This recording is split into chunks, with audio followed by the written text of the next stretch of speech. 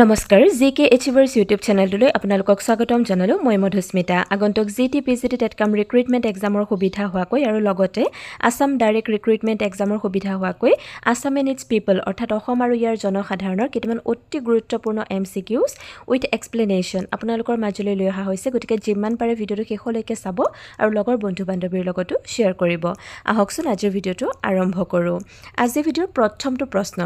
which article of the Indian Constitution has special provision with respect to the state of Assam প্ৰশ্নটোত কি বুলি সুধিছে ভাৰতীয় সংবিধানৰ কোনটো অনুচ্ছেদত অসম ৰাজ্যৰ সন্দৰ্ভত বিশেষ ব্যৱস্থা আছে বুলি কৈছে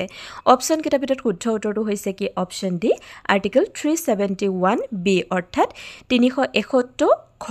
আৰ্টিকল যেটো হয় বা অনুচ্ছেদ যেটো হয় সেই অনুচ্ছেদটো কিহৰ লগত জড়িত হয় অসম ৰাজ্যৰ সন্দৰ্ভত এটা বিশেষ ব্যৱস্থাৰ লগত জড়িত হয় আমি এই আৰ্টিকলটোৰ বিষয়ে অকণমান ভালদৰে জানো এক্সাম পইণ্ট অফ ভিউৰ পৰা ইম্পৰ্টেণ্ট হ'ব পাৰে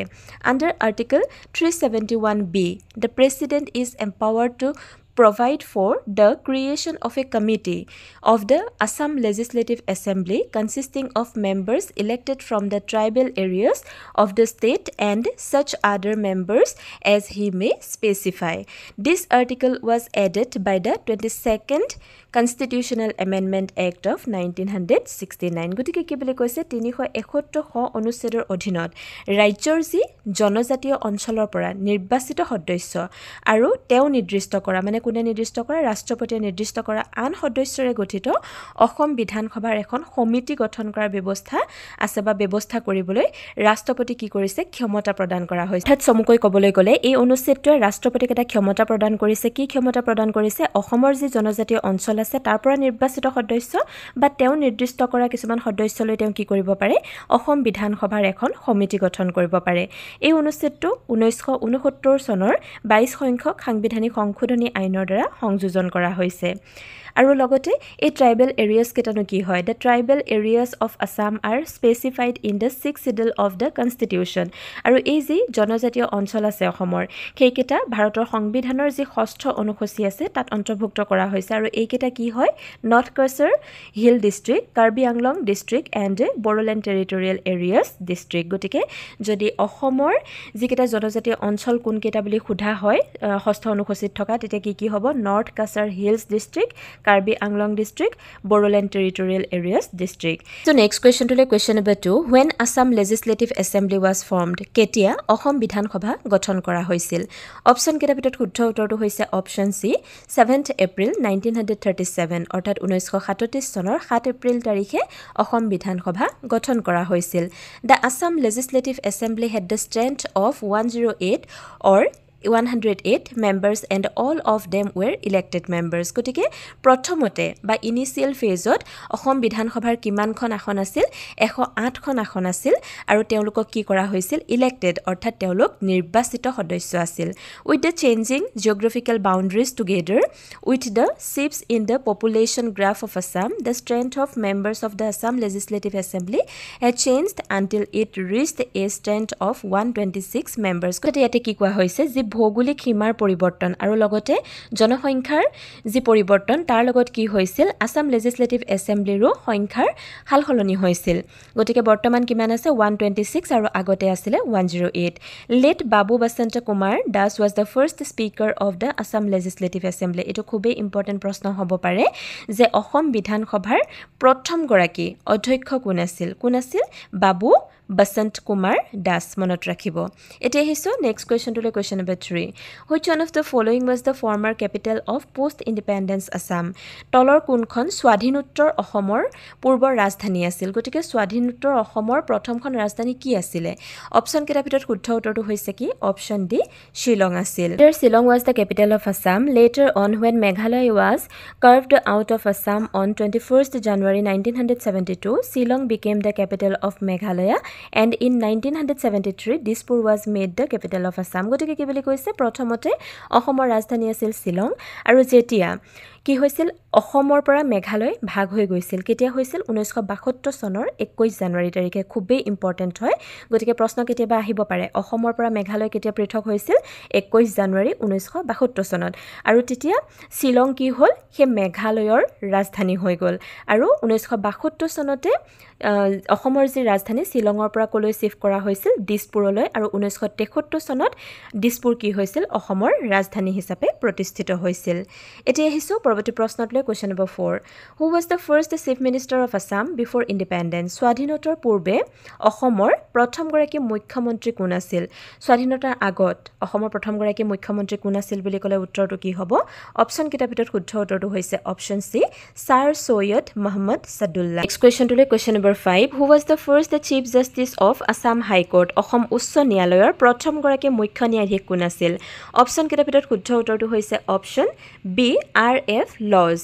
Next question number 6 In the year 1963 which one of the following state was separated from Assam 1963 চনত তলৰ কোনখন ৰাজ্য অসমৰ পৰা বিচ্ছিন্ন হৈছিল অপচন কিটা ভিতৰত শুদ্ধ উত্তৰটো হ'ব কোনটো option A Nagaland So next question to question number 7 When Mizoram was separated from Assam অসমৰ পৰা মিজোৰাম কেতিয়া পৃথক হৈছিল অপচন কিটা ভিতৰত শুদ্ধ উত্তৰটো হৈছে অপচন B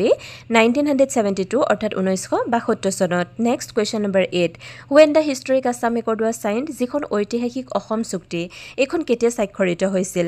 অপচন কিটা ভিতৰত শুদ্ধ উত্তৰটো হৈছে অপচন A 15th August 1985 অৰ্থাৎ 1985 চনৰ 15 আগষ্ট তাৰিখে আৰু লগতে আসাম একৰ্ডৰ লগত জড়িত কেইটামান গুৰুত্বপূৰ্ণ কথা জানি থওঁ from 1979 to 1985 Assam movement was continued and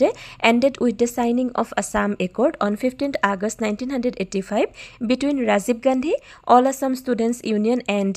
Assam Gana Sangram Parishad গতিকে কি বুলি কৈছে 1979 ৰ পৰা 1985 চনলৈকে এই অসম আন্দোলনটো চলি আছিল আৰু এটো শেষ কেতিয়া হৈছিল যেতিয়া 15 আগষ্ট 1985 চনত আসাম একৰ্ড বা অসম চুক্তি স্বাক্ষৰিত হৈছিল আৰু কাৰ মাজত স্বাক্ষৰিত হৈছিল সেই সময়ৰ ভাৰতৰ প্ৰধানমন্ত্ৰী Rajiv Gandhi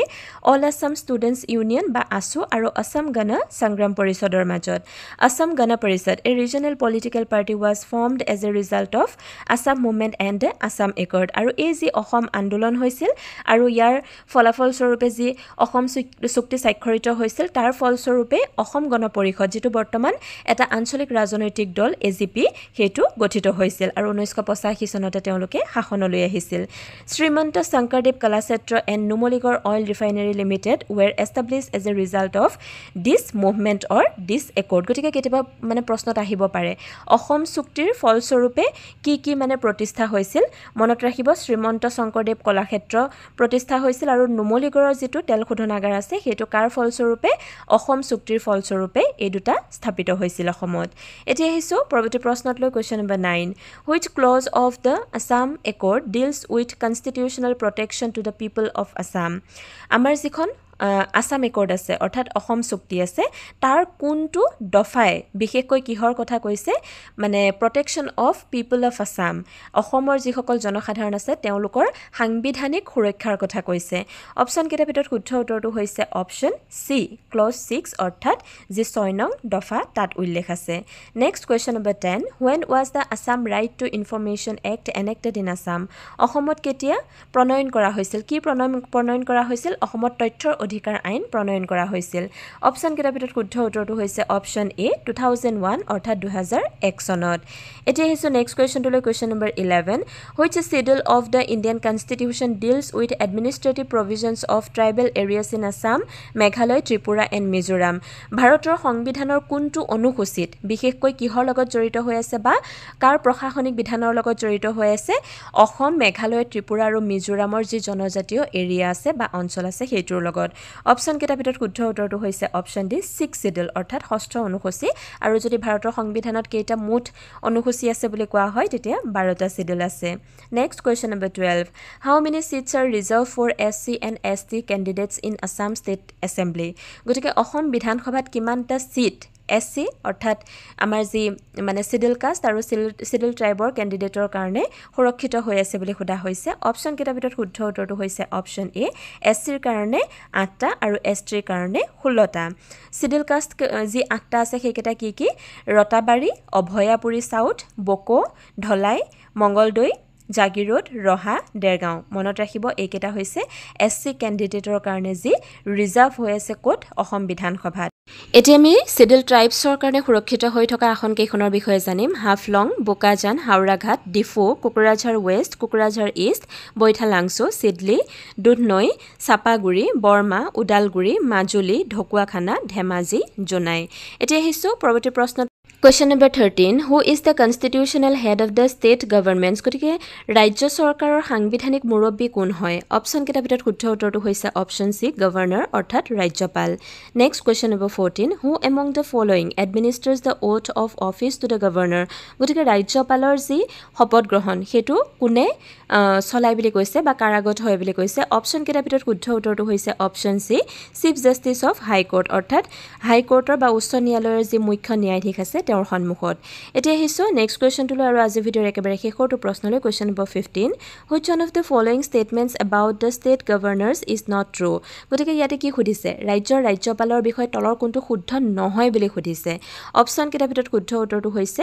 option A he can পাৰ্ডন a sentence of death মৃত্যুদণ্ডেৰে দণ্ডিত ব্যক্তিক ক্ষমাদান কৰিব পৰা ক্ষমতাটো কাৰ নাই ৰাজ্যপালৰ নাই যে আমি অপচন বি টো চাও he is a part of the state লেজিসলেচাৰ হয় তেওঁ যি অসম বিধানসভা আছে বা ৰাজ্যিক বিধানসভা আছে তাৰ তেওঁ এটা অংশ হয় he does not appoint জাজেছ of the state high court আৰু ৰাজ্যৰ যি হাই কোৰ্ট আছে উচ্চ ন্যায়ালয় আছে তাৰ জাজক তেওঁ কি কৰিব নোৱাৰে এপইন্ট কৰিব নোৱাৰে হেতু সঁচা কথা হি হেজ নো ইমাৰ্জেন্সি পাৱাৰ্স তেওঁৰ ওচৰত কোনো ধৰণৰ জৰুৰীকালীন ক্ষমতা নাই হেতু সঁচা কথা গতিকে ইয়াৰ শুদ্ধ উত্তৰটো কি হ'ব he can পাৰ্ডন a sentence of death তেওঁ মৃত্যুদণ্ডেৰে দণ্ডিত ব্যক্তিক ক্ষমাদান কৰিব পাৰে হেতু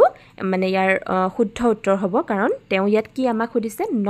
not true বুলি সুধিছে গতিকে এইটো আমাৰ শুদ্ধ হ'ব কাৰণ তেওঁৰ ওচৰত এইটো ক্ষমতা নাই গতিকে আজিৰ ভিডিঅ'টো ইমানতে শেষ হৈছে আশা কৰোঁ ভিডিঅ'টো চাই আপোনালোকে ভাল পালে যদিহে ভাল পালে লাইক কমেন্ট শেয়াৰ কৰিব লগতে চেনেলটো সাবস্ক্ৰাইব কৰিব আগলৈ মই আৰু বেছি লং ভিডিঅ'ছ আনিবলৈ ট্ৰাই কৰিম সময়ৰ অভাৱৰ কাৰণে মই দীঘল ভিডিঅ'ছ আপোনালোকৰ মাজলৈ আনিব পৰা নাই যেটো টাইপিং কৰোতে বহুত বেছি সময় যায় গতিকে আশা কৰোঁ আপোনালোকে বুজি পাব কিন্তু মই ডেফিনেটলি ট্ৰাই কৰিম আপোনালোকৰ মাজলৈ দীঘল ভিডিঅ'ছ আনিবৰ কাৰণে আজিৰ ভিডিঅ'টো ইমানতে শেষ হৈছে ধন্যবাদ